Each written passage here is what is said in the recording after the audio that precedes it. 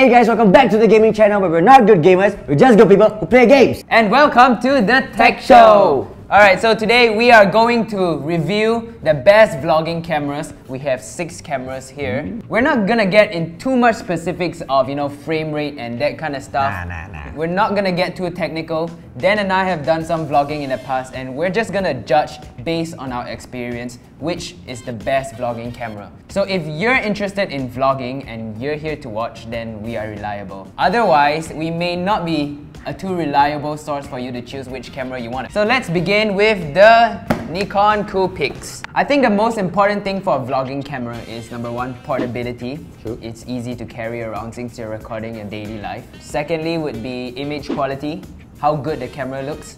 And third would be audio. It's very important to have good audio because you're not recording from an external audio recorder. You're relying on the audio from your camera. Nikon Coolpix P900. First things first, it's too big. That's what she said! It's too big for me. If you want to vlog, you want something The box is big. Oh, the box is big. Okay, it's huge. It's huge. Of course, you wouldn't put a small camera in a big box, right? It has a flip. Yeah, that's another thing. That's another really thing that's important, correct. You gotta see how you look. Of course. Wow. But people always end up looking into the screen more than onto the lens, and that's why you have everyone has this weird off-camera look, like you're talking to someone else. I'm not a big fan of Nikon. For this size, it's actually pretty light. So the zoom is on the side. Now let's record some footage. Hey guys, this is us. It's us. Yep. Testing audio. Okay. Image stabilization. I wouldn't want to travel with this and carry this in my bag. And if I could carry this, my A7S is the same size. Exactly. It's the same size. The only good thing about this is you can look at it from the side. Correct. And it's easy access when you want to zoom in and zoom out. It's easy access. Recording button though is all the way at the back, which is pretty easy to find.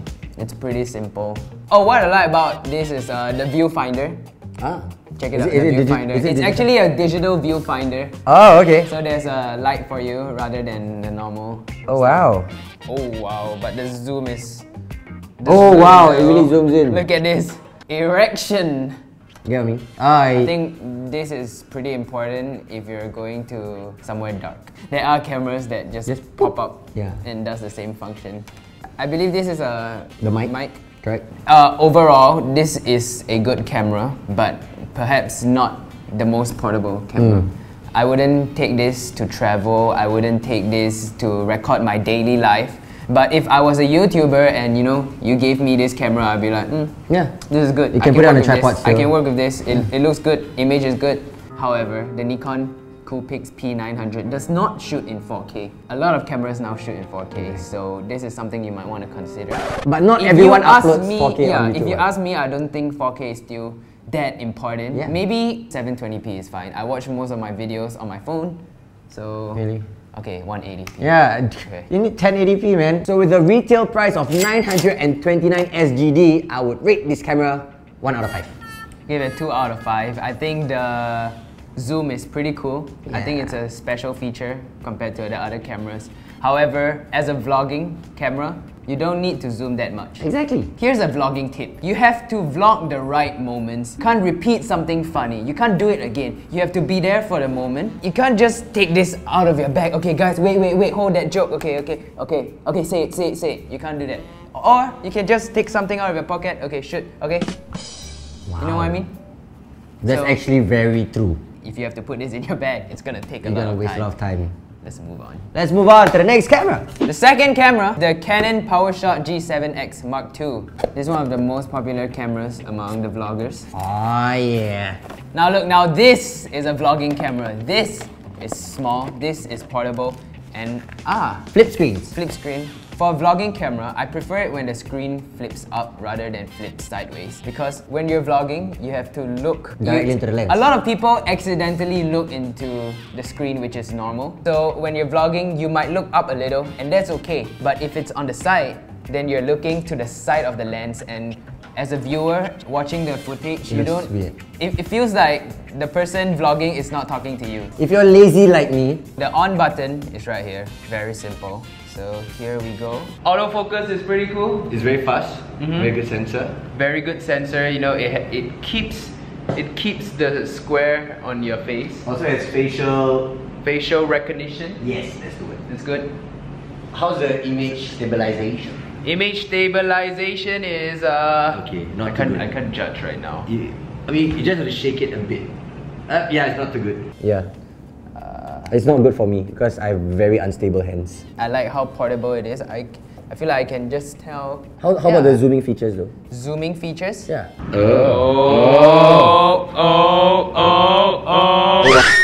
What's the aperture on this lens, man? The aperture is 1.8. It goes to as low as 1.8. And that means that you are able to have more bokeh. Which makes you more good looking. Oh, it's touchscreen. Are you serious? Oh, you can focus by touching it. Oh, that is dope. Look at that. I'm just gonna focus on Dan's face. Oh, that is great. That is great. Thank you. That is great. It's very simple. I thought the Nikon was simple. This is more simple. The audio records from here. The price of this is $7.99. Still a bit pricey, but if you compare it to the Nikon, it's cheaper, and I think it's better in almost all aspects if you want a vlogging camera. Guess what? It records in 4K. 5 out of 5.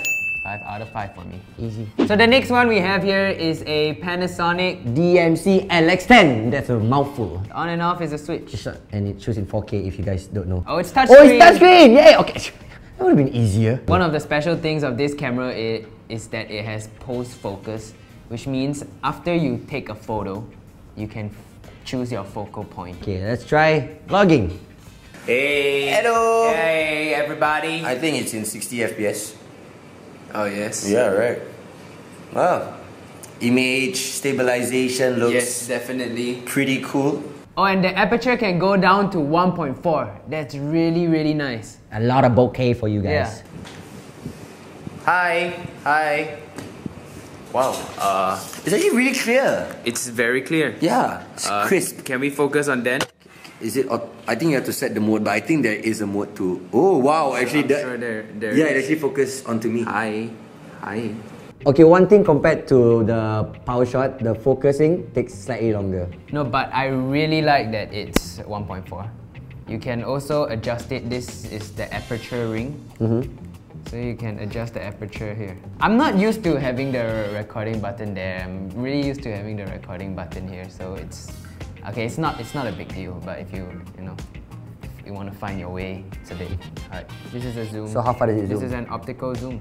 24 to 50, 72. 70, 72. Given that the price is 1K plus, but it looks super cool though, I'll have to give it a 3. What? Solely because of the price. And it's too complicated for me. But if you want really good image quality, I feel like this is the one to go with. It's very portable. I would give this a 5 out of 5, and so far, if I could choose, I would choose this one. Because of the 1.4. I would choose this one, yeah. Next up, we have the Sony RX100 Mark IV. Yep. That's the one we use for our vlogs. Exactly. This is also a very, very popular camera. Yes. Among vloggers. I know Dkosh uses it. We know our way around the menu, around the features. Exactly. The screen is a little smaller, I think. Yeah. Screen's slightly smaller. The aperture goes down to 1.8. Not as nice as 1.4, the Lumix. But 1.8 is still very good. Really good. Is it touchscreen though? It's not. It's not. It's not. Okay. Viewfinder. See, I know myself. I know my way around this camera. Flash. Yes. See, now this is a flash. This is small and it's portable. Doesn't really you look don't too need much. the big Nikon. I think it may be a bit more complicated to use than the G7X. To some people, if you're using it for the first time, you might need a little more time with it. This zooms up to 70 mm. Yep. It's shot by 2 mm to the Lumix. Yes, correct. And this costs $1,499. God damn it! 1.5K down the drain. Oh yeah, it shoots 4K. I will rate this 4.5 out of 5. 4. Alright. Next up, we have DMC FZ300. That's another mouthful. Why Lumix like to name all their cameras so long? Yeah! Okay, now this one is... I'm just gonna say 2 out of 5 before anything. This is big. What's so shocking? 600! The zoom goes up to 600. Hi guys. Is it touch screen? How do you zoom in and zoom out? Oh yes, It is touch screen. How do we zoom in and zoom out? Through here. Nice. Easy access. Alright.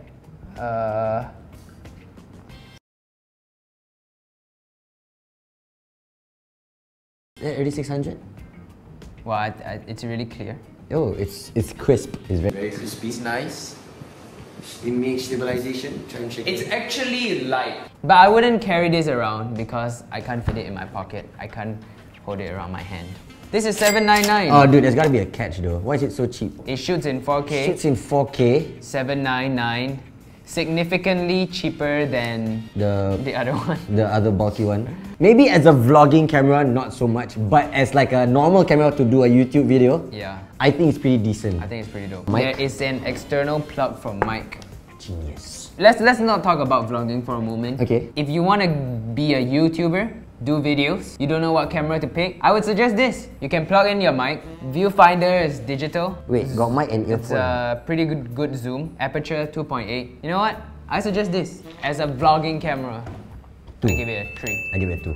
I give it a As 3. a normal camera. As a normal camera 5. to start out a YouTube video, I'd choose this. Yeah. Finally, the last camera we have here, a Sony RX10 Mark II. With a whopping price of $1,899. This is the most expensive one so far. I don't want to touch. Too scary. We are fans of Sony. We are, definitely. So there's an audio input right here. Earphone input. So you can listen to the playback through your earphones. First fault. First problem is, as a vlogging camera, you can't look at yourself. Nope. Usually, the other cameras of this size flips this way. Yes. This one doesn't. It just goes up and down. Digital viewfinder as well. Yeah. It's not even touchscreen, right? Yeah. It's not touchscreen. None of these Sony I don't think Sony cameras. cameras aren't touchscreen. Yeah, right? keep up with the times, guys. You know what this reminds me of? No, it reminds me of the Canon 5D Mark III. Yeah, 5D Mark III. There are many interesting functions on this camera that we don't know. Yep. However, they may not be necessary for a vlogging camera. If you're a vlogger or you want to be a vlogger and you want to get a camera just for vlogging, please do not get this. Avoid this. Not because you want to look at yourself, but you're talking to the audience, right? At least you know what's happening around you. What you're shooting around. If you have the budget to spend 1.85 on a camera like this, you may as well just top up and buy a A7S. Yeah. After looking at everything, That's right. which camera would you choose? G7X, hands down. So funny story, a few years back, we actually bought the Canon, the PowerShot G7X, and after using it once, Channel decided to sell it. I this told is him the not to. G7X Mark II. But still, it was cheaper I back sold then. it away to buy a Sony RX 100. Now it's time for the drop test. Hey! Oi! These are our 2 favorite cameras. If you have one of these, let us know what you think and let us know what you want to review next. We just want to give a very special shout out to REC by Ellen Photo. Thank They you. let us review all of these cameras. We got it from there, so thank you. And if you guys want to buy these cameras for yourself, you can go check them out. Link will be in the description below. We are not reviewing how good the camera is. We're just reviewing which is most suitable for vlogging. If you want to be a vlogger, YouTuber, then these are the 2 that we suggest. Thank you guys for watching and we'll see you guys in the next episode. Bye bye!